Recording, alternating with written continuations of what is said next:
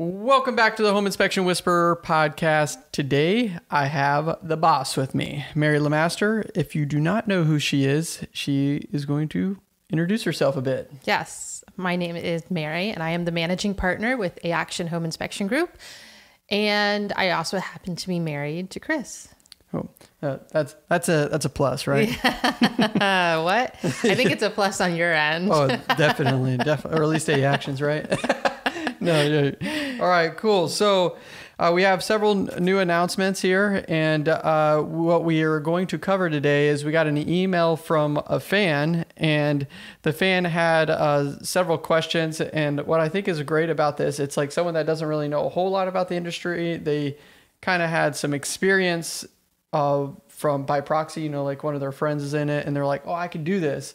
And so they're not in the industry. So they're writing an email asking a whole lot of questions about starting a business. So I was like, man, this is really great content. And Mary is actually perfect because the person that wrote the email coming into the business is a female too as well. So she is asking questions about starting a home inspection business. So we're going to cover that. That was a little all over the place, but it makes sense. So a few announcements. We are going to ASHI. Yes. And that's January what? Honestly, I don't know. I know it's like the third week of January, I think. So it's like middle of January. Yeah, I will be there. Okay. And if you are going to ASHI, we would look forward to seeing you there. One thing to know, though, is they are enforcing masks and vax cards. Yeah, if you don't get vaccinated, you have to provide proof of a negative COVID test within 72 hours before the event. Okay, so it's not required a vaccination. No, it's just, you have to either provide proof of a negative COVID test or vaccination card, which I need to remind myself to bring with us because it's not something I usually carry around. Yeah, and the reason why that I really do believe that they're doing this is because 2 years ago, whenever we went, a whole bunch of people got sick, and it was at the very beginning of COVID, and a lot of people believe they actually had COVID, but it wasn't a thing yet. So, I mean, I got sick from it too as well. So, yes, it's kind of annoying, but at the same time, it's like, hey, let's be safe. We're about to be a bunch of people from all over the U.S. in one place. So, yeah, it was very interesting timing because everyone came home from ASHI sick, except for me, because some of us don't shake hands and sanitize at every opportunity and don't touch our face. And it shows. Yeah. Facts. I mean, you didn't get sick at all. I did not get sick. But a lot of people, and actually were hospitalized with a respiratory virus that no one could identify. So it is like a very strange coincidence. And that was January of 2020. And then Mardi Gras is when the big outbreak happened in New Orleans. And we were in New Orleans for ASHI. So it's very, very possible ASHI was like patient zero for COVID in New Orleans. Possible. We're not I'm not saying, don't come at me, ASHI. But it is a very, very well timed. Also, you want to mention InterNACHI is doing their Texas conference the 3 days before ASHI starts. Oh, yeah, they are doing that. And several of our team members are going up there, too. And that's in Bryan. Yes. Right? Bryan. So ASHI raised their prices. And so we were going to bring our team members to ASHI, but we realized it was just not economical to fly everybody and get hotels and pay for food. Right. And pay for the ASHI tickets. So just by coincidence, is it coincidence? I don't know. InterNACHI is going on. Is holding their Texas conference 3 or 4 days before ASHI starts. So we're sending a bunch of guys up to Bryan to do that. Yeah, and honestly, both conferences are producing pretty good classes, I would say. Yeah. I mean, like InterNACHI has a really good, better than better than all the other years. I think their class lineup, it looks good. Well, this is the first year InterNACHI's doing it. Prior to that, it was TPRIA, which is the Texas Inspector Association. Right. And InterNACHI purchased, or they merged or did something. Yeah. And so InterNACHI and TPRIA are the same thing now. Yeah, so the class lineup looks good for both. So you won't see me at us at the Texas InterNACHI one, but we were going to be at the ASHI one. But I think four of our team members. Yeah. Wow. Yeah. Four of our team members are going up there. So that's good. That's cool. One other thing, we just finished teaching one of our SOP classes too as well. So if you are in Texas, keep an eye out. We do produce SOP legal and ethics classes. It was It was a little bumpy, but I made it through it. Yeah, we do them quarterly. So this was our last one for 2021. Yeah. And then we'll start them up again in 2022. This was the new SOP, legal and ethics SOP class. So that explains the bumps because we, track change, or the Texas Real Estate Commission changed some things for the legal and SOP. I think next time I'm going to rewrite my class a little bit. Yeah, we're going to rewrite it. We're going to try to I'm going to go out there and try to get some field pictures, and then we're going to try to put some of the SOP with like some actual field content videos together. So I think next go around, we have 5 months to really. Yeah, we have some time. I usually don't run them till the end of each quarter. Okay. I don't like to run them at the beginning of the quarter because we're always so busy. Nice. Yeah. So we're going to revamp it. I mean, it was already revamped, but we're going to put in revamped. We're going to put in some more effort into it. So the next one is we built a new t-shirt line. Yes. So, on Shopify. On Shopify. So we have some really creative shirts.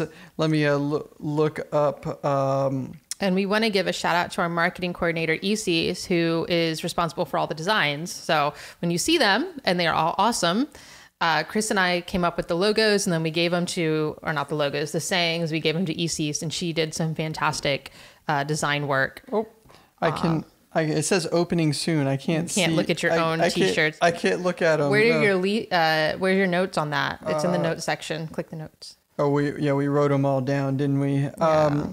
Shirt ideas. All right, there we go. So we also, there's not very many home inspection t-shirts out there. And so we came up with the idea like, well, let's just kind of create up our own brand to help support the podcast and the YouTube channel a bit. And the first one is just the basic one where it's just home inspector. So yeah. I love this. I'm buying 1 million colors of this because it is fantastic marketing. Yeah. One time we got a job because I walked into a hair salon wearing my uniform, and I got a call from the receptionist at the hair salon like 2 weeks later that said, "Hey, I saw you wearing a shirt that said you worked for a home inspection company. Can I schedule a home inspection?" So, I mean, it's amazing. It's just a t-shirt that says home inspector. And we have 2 different ones, like a big one and then a small lettering one. Yeah. So. And it opens up conversation. You never know who's looking for a home inspector. Exactly. Yeah. And then the next one is we have an emoji of like a house, and it says, it's like home destroyer. Mm-hmm. That was just kind of a fun one. You have to kind of see that one. Yeah. Then also, I always like to say you don't get the dough unless you put on the show. And so if you're a fan of the show, it's going to have a dough show because that's what y'all turned it into. You don't like to say it all. So dough show. And then you have a deal killer. Which is funny because EC's put in she used a font that makes it look like something from Scream or something. Yeah, deal killer. So if I ever interview real estate agents on my show, I'm gonna wear the deal killer shirt. You'd be amazed how many times I have to talk about deal killers. Yep. As built. And then we have one that says grandfathered. Which is cute. I thought that would be really good for any of you all that are out there that are grandfathers. And then it's a double meaning. Yeah, it's a double. It's very cute. Yep. Deficient. That's more of a Texas term, I think. I don't think they use it too much up north as like deficient, but I think that's just a word in general. Yeah, deficient.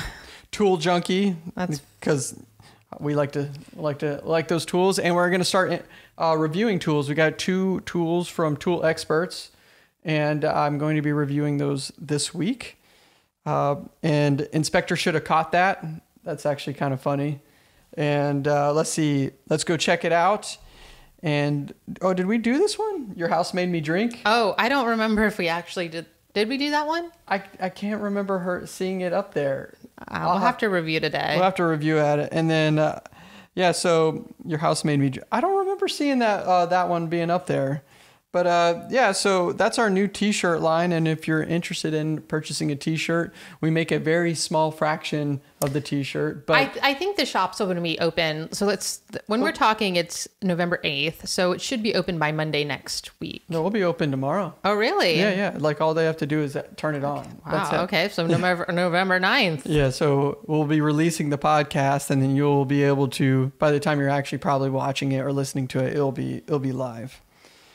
All right, and just in time for the holidays. Before we, oh yeah, great. Buy everybody in your family a shirt that says Home Inspector. Yeah, and then before we get into this email, I always like to talk about, a complaint that we had. And this is actually kind of funny. One of our home inspectors, he was using the infrared camera on the inside of the property. And the good thing is the buyer was present too at the time of the inspection. And so he was scanning and he kept getting this blue mark. So it was on a water stain, obviously. So to prove that the infrared camera is seeing the blue mark, he put the moisture meter on the ceiling, and then the ceiling just fell apart. Like you got about. He didn't put any pressure. He just touched the ceiling and it fell in. And then like rodent feces fell out. And gross. Pieces of insulation. And so you know how that goes. It was fine until the inspector touched it. Mm-hmm. And so the plan of action that we did took care of that. Is what we always like to say is you tell mom first. So. But you don't want to do it right away. So Tyler, we let him finish the whole inspection, review it with the client, and then you always make those calls at the end of the inspection so it doesn't interrupt your timeline for the day. So we called the buyer's agent first, informed them that we're going to let the listing agent know what happened, told the listing agent, obviously sounded a little bit annoyed, informed the sellers, and we kind of thought it might have gone away. And then like 3 days later, they called in. They're like, oh, so inspectors just put holes in ceilings. And I just had to explain to her. They never start out nice. It's always, it's never subtle. Yeah, it's never subtle. You're damaging my property. I'm like, no, ma'am. This was actually the daughter of the parents or something like that. And I was like, no, ma'am, that's not what we do. We touched the ceiling and it fell apart and rodent feces fell out at the same time. And if anyone touched it, it was going to fall apart. So it's actually good that it that it happened to us and not the buyer moving in, because then they would have blamed, us anyways. So yeah. It failed under testing, essentially. So, yep, it failed under testing, and I explained it to her, and then she was like, all right, and then kind of went about her way. But, it still is a win for us, in our opinion. We might not win another client from the seller side, but the thing is we represented our buyer. We represented the buyer in a really good manner. So just remember, just because something breaks and you're a home inspector out there doesn't mean it's 100% your fault. So, I don't know, you have anything to say on that one? Nope. Other than Tyler did a good job. Yeah, Tyler did a good job. He didn't, panic or anything. He finished his job, went about the whole process, and we accomplished the mission. Yeah, so that's pretty much it on that. So we are going to move on to the next part of the show, which is the email. And this is an interesting email. And any of y'all are experienced inspectors out there, do not judge, because, remember, this person doesn't know a whole lot about our industry. So we're just pretty much coaching and talking them through it. Yeah. All right. And it's our opinion too. Yeah, there's a whole lot of opinions out there. So I'll let Mary break into it and we'll go from there. All right, so our email today comes from Natalie. She lives in New Jersey, which actually is a big thing when she's going to ask about litigation. So keep that in mind that she's from New Jersey, because we'll be addressing that later. Anyway, Natalie is not a home inspector, but she would like to open a home inspection company. She's looking at one of the franchises. She didn't list the franchise. Even if we did, we wouldn't mention it. But you know what type of franchises we're talking about, like... Yeah, it's fine. Yeah. People know, right? Yeah. I don't have to list names. Yeah. I can't even, honestly, on the spot, can't even think of one right now. That's okay. What's the big one? I don't care. America Expects? It is what it is. Yeah. We don't pay attention to any franchises because most of those franchises are iffy. But anyways, we'll go from there. Anyway, she asked us a couple questions, and we decided the best way to answer them would not be an email response form, but would be on this podcast. Exactly. So like Chris said, this is a no judgment zone. If you have any thoughts or comments about any of her questions, we're happy to see them in the comments. Yeah, throw in the comment section. We'll talk about it. Just easily. Be nice. That's what I'm saying. Because I know, Natalie, as you will find out, sometimes home inspectors are not very nice to each other. Yeah, facts. All right. So question 1, process to finding a home inspector. Actually, look at her business vision first. Oh, I'm sorry. Okay. Yep. Her business vision. Aim to do, and this is a direct quote, aim to do at least 100 inspections, if not more, in my first year. Recruit an inspector a month before I start with the franchise, approximately end of March 2022. To start, I would handle the marketing, phone calls, inspector schedules, etc. If I'm lucky and have a lot of jobs and I need to jump in as an inspector, I will look into ACC. But for now, thinking I can handle it if I'm able to work with one inspector in the first year. I just realized she wrote, if I need to jump in as an inspector. Yeah. Yeah.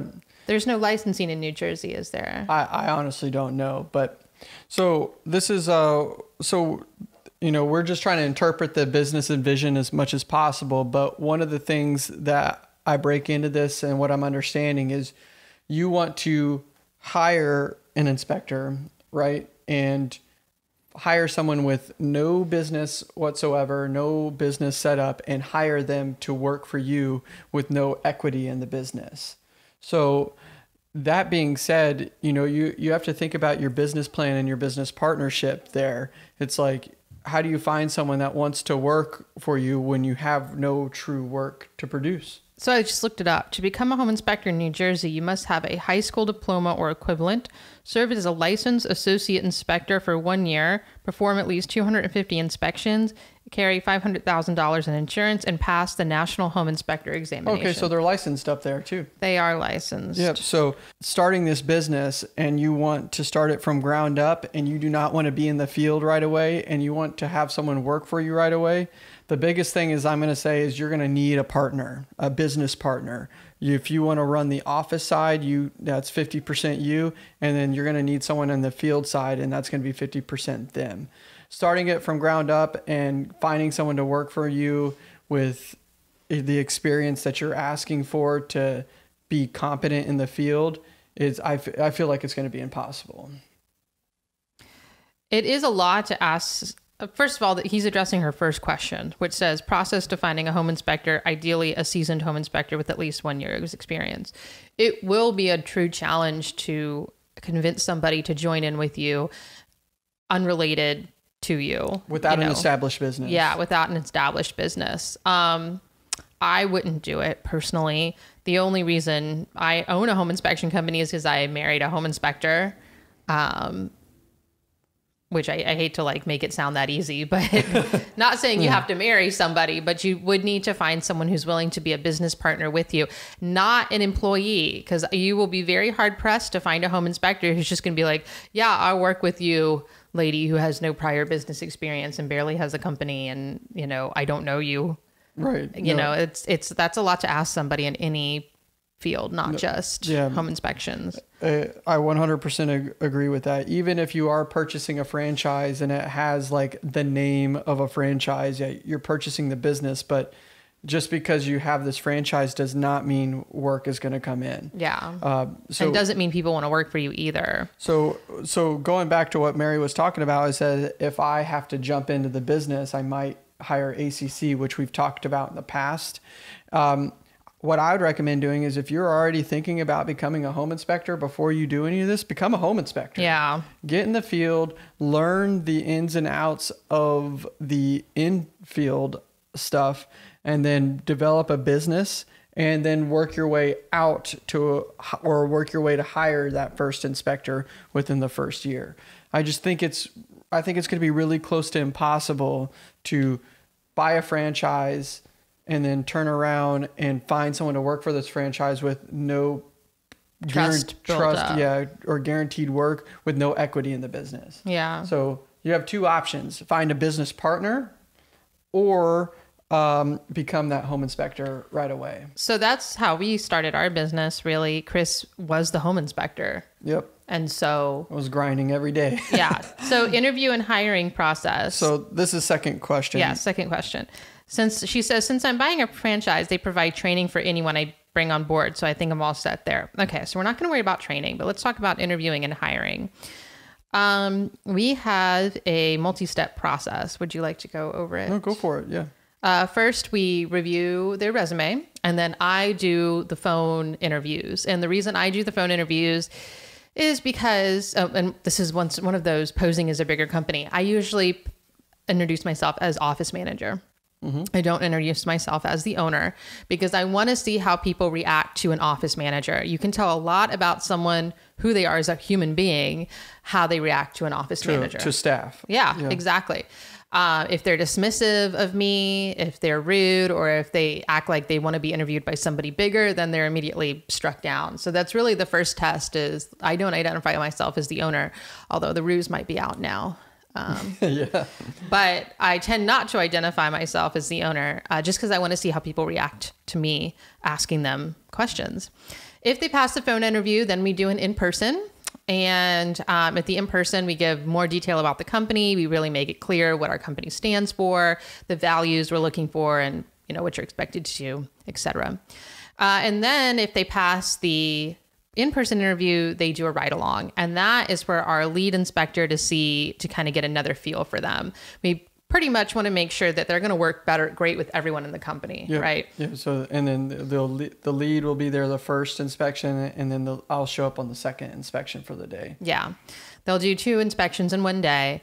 And then after that, I think pretty much everyone who's done the ride along has actually gotten hired. Yeah. They have to do the final interview too. Yeah. But usually that's just, formal, but you never know. What if they don't show up? Yeah. Well, we've actually had a lot of people not show up to the ride along. I don't know if you remember that in the early days. Like 3 people. Yeah. In the early days, when we only had 2 inspectors, like when we were in the process of hiring our third, it took a long time because people wouldn't show up for the ride along. I know. Yeah. They would do the phone interview and the in-person and then just ghost us. So that was bonkers. That really doesn't happen much anymore, but it happened enough. Yep. So anyway, yeah, that's our interviewing and hiring process. And basically in the interview, you want to be direct as possible with your expectations, because if you're not, that's going to come back to bite you in the butt. Yeah. And one thing I do have to recommend in the interview process, and I still remember this today, is like whenever you're starting your business and you're really, wanting it to grow, well, you need people, right? And you think everyone is good, but no, everyone's not good. And I still really didn't even learn my final lesson until even this year. That's because he doesn't listen to me. Yes. Yeah. But this year, honestly, if you get a bad feeling or a bad vibe during the interview, just stop and just move on to the next person. You will find the right people to be in your company that want to be in your company too, as well. They want to be part of the team. So, and that one bad person can interrupt the flow of your business and your working environment for your whole team. So, you really got to be careful who you choose to join your company. And there have been a few times where we're well into the training process and we'll have employees just call us and be like, you know what? I'm getting weird vibes from this person. I'm not comfortable with them.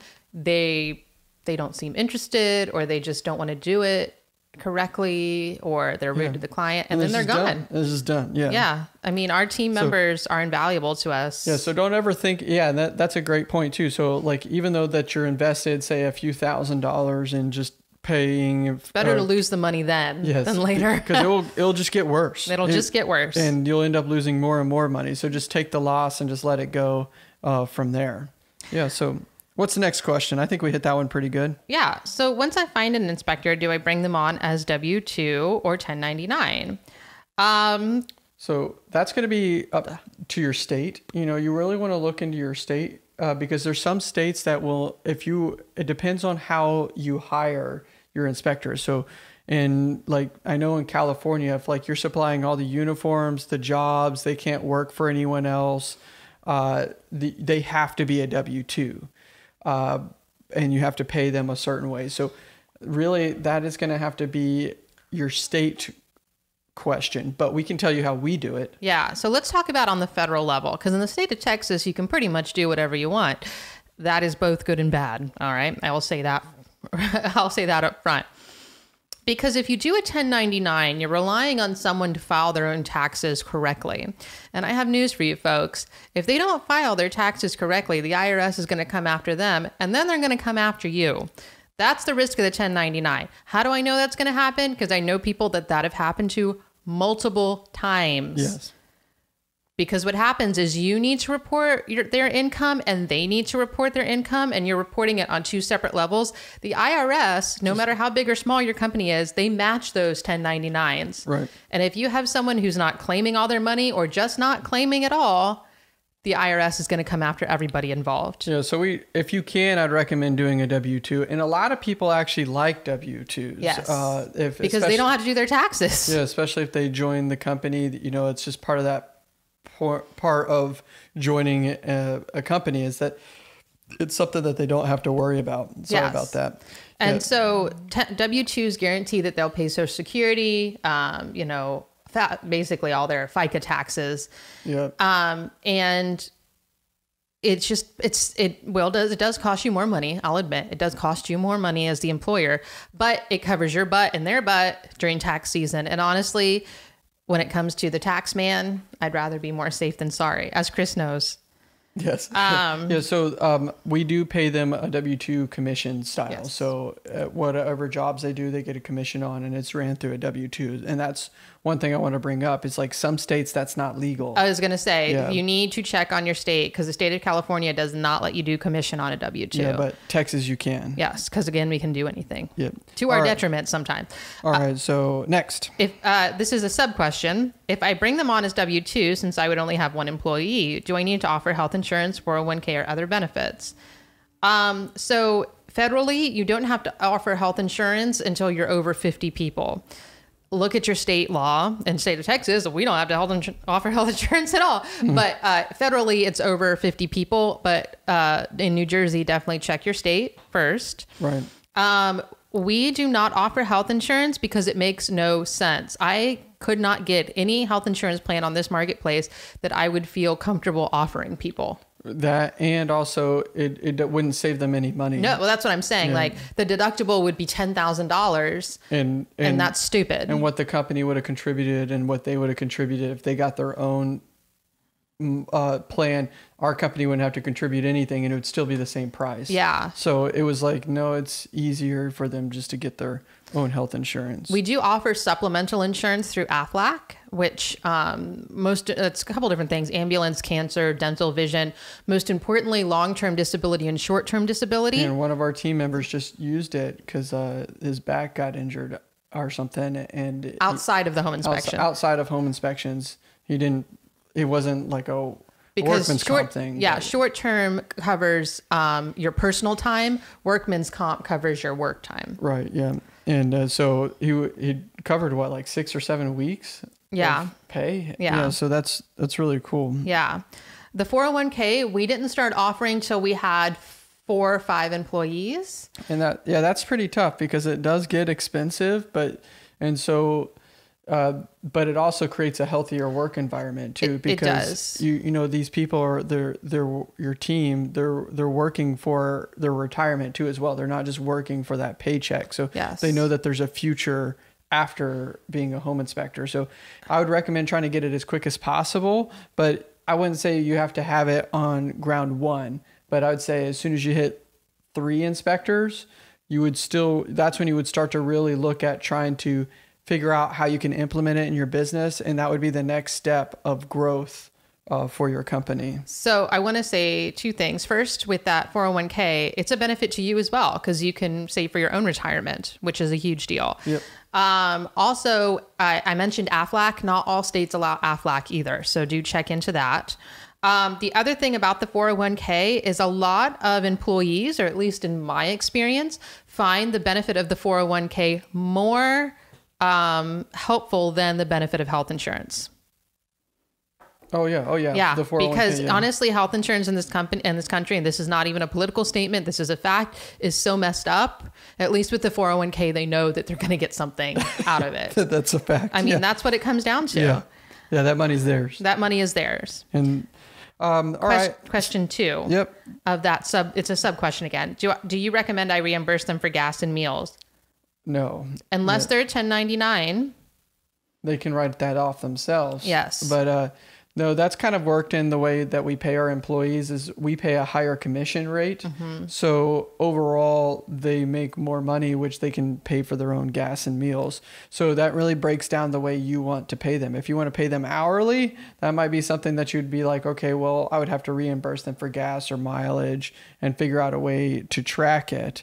But so we do our pay structure to where they make more money I think they actually make more money even if we were going to reimburse them for gas and So the mileage. IRS, this might change with the new administration, but the IRS no longer allows people to write it write off off their gas or depreciation, if they're W-2s, but which if is they're garbage. But if they're 1099, if they you're can. 1099, in fact, some states require you to reimburse for travel. I used to work in the District of Columbia, and I had to be reimbursed as a 1099 employee for travel on the metro and stuff like that. So you need to check your state's requirements. Remember, everything's different depending on how you pay them.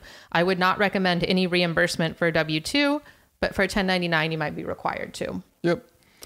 And the next one, the final question is, which we already kind of touched on this, how much should I pay them? Hourly, commission, or per job? Well, it's the final sub question. There's more questions after this question. Final sub question. Yeah, and I recommend commission. This is a really, there are people out there that do hourly, but I really do believe that this is a commission-based job. Everybody makes money. Yeah, and it kind of makes everyone kind of a part owner of the company. So whenever they go out there, they do a good job. They know that that's going to generate more jobs, which will eventually increase their paychecks. You know, I don't know of a company out there that's hourly where the employees are as happy as our employees, you know, or team. I don't like to even call them. People like commission. They hear the word commission and they see dollar signs. But I can tell you, as someone who worked for every type of job, salary, hourly, commission is always preferable. You make more money in the end. Yeah, because, you know, say they're making $30 an hour and they do two $400 jobs, they're going to be like, okay, but what if they do $2,000 jobs and still only making $30 an hour? Then they start to think, they're like, man, am I really part of this company or am I just a worker bee?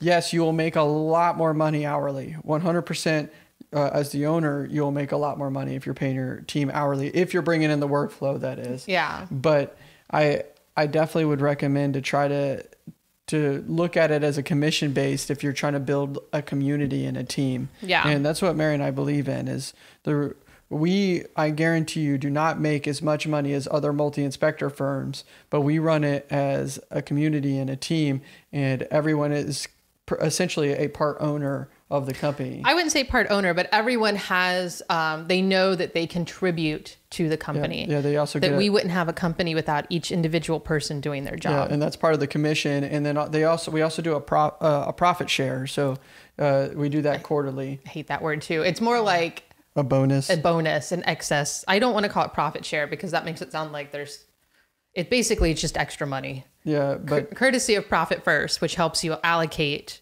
that extra money, which is a conversation for it's a different podcast, but it's our accounting style, and we follow this accounting style called Profit First, and we can hit that one on a future podcast. But Natalie, if you're listening, I would recommend you read the book Profit First, because that will help you lay out your accounting for your company. And that actually hits one of your questions here too, I think. Oh, does it? But yeah. Oh, number 5. So let's do number 4. Let's do number 4. This one, I'm going to laugh at. Not at Natalie, but what I'm going to respond is going to make me laugh. What do you use to keep organized and track the schedules for the inspections, or does a regular Google Calendar suffice? Do you want to say this? So actually, this can work either way, because I do know companies out there, they use Google Calendar and they work perfectly okay. But as soon as you start to grow your company, you can do it by yourself and do, or run a team of 2 and use Google calendars and be locked on. But as soon as you start to do a lot of home inspections, you're going to need to move to ISN or a CRM. A scheduling There's software. other softwares out there. We use Inspection Support Network, but there's softwares with a CRM built into it. So you don't just have to use Inspection Support Network. That's the thing. ISN is, it is the biggest company. Is it my favorite company? No comment. Do I feel like I have to use it because I can't find anything better? Yes. Yeah. Yes. I mean, do you know how many times a week I'm screaming about the ISN?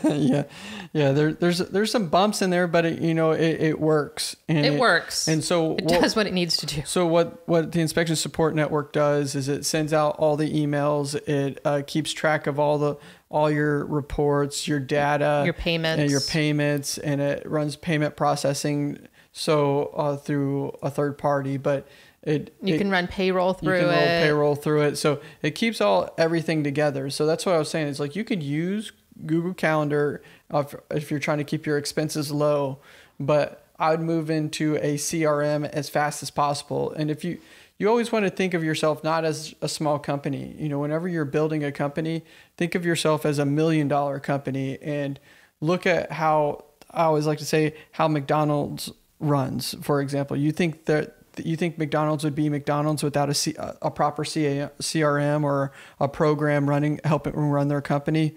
No. So you really have to always think big and not try to save money where you can. So I'd jump into a CRM as fast as possible to keep yourself organized. All right. Number 5 is, do you recommend any specific legal and accounting services for small business? Profit First. That's a big one. Just read that book. And then QuickBooks for your accounting. You can actually run payroll through QuickBooks too. I would recommend it because it's easy to integrate all of those services. We used to have a service for payroll and QuickBooks, and it's too many services, basically. It's easy just to integrate it. You can also do timesheets through QuickBooks. You can do leave through QuickBooks. You can pretty much do everything now. Legal, you remember I said, keep in mind that she lives in New Jersey. You live in New Jersey, which is the most highly litigious state in the United States. Yeah, I think you learned that at ASHI 2 years ago, didn't you? Yeah. The tri-state area, which is Connecticut, New York, and New Jersey, are the highest litigious areas. And most inspectors actually hold licenses for those 3 states, just like most lawyers actually hold licenses for those 3 states. In the state of New Jersey, you have to hold $500,000 of liability. I would recommend $1 million. Essentially, as I had a lawyer from New Jersey tell me at ASHI in 2019, maybe 18, it was 2018. Wow.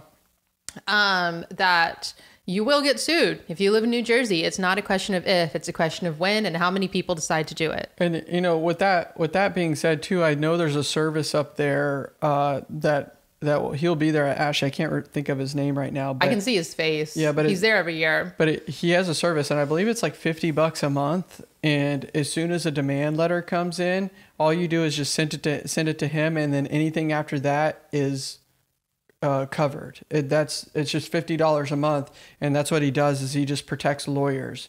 So you mean inspectors? Yeah. Sometimes lawyers need lawyers. Yeah, he protects inspectors, and I think that's a really great service. Like, you don't even have to write your, you don't have to even do the responses. You're like, hey, I got this. Here you go, and then he just takes over from there. And I think it's like a $50 a month fee. And I think that's because in New Jersey, your liability insurance doesn't provide you with a lawyer.